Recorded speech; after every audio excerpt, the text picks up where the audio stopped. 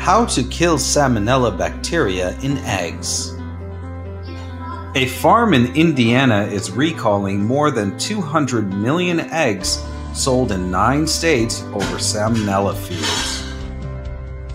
Most of the symptoms you'll have from a Salmonella infection will be stomach related. Cramps in your stomach, bloody stools, diarrhea, cold and chills, fever, headache, sick to your stomach, and throwing up. Tip number 1. Cook eggs until both the yolk and the white are firm. Scrambled eggs should not be runny. Tip number 2. Casseroles and other dishes containing eggs should be cooked to 160 degrees Fahrenheit.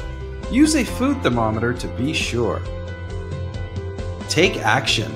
If you think that you or a family member has a foodborne illness, contact your healthcare provider immediately.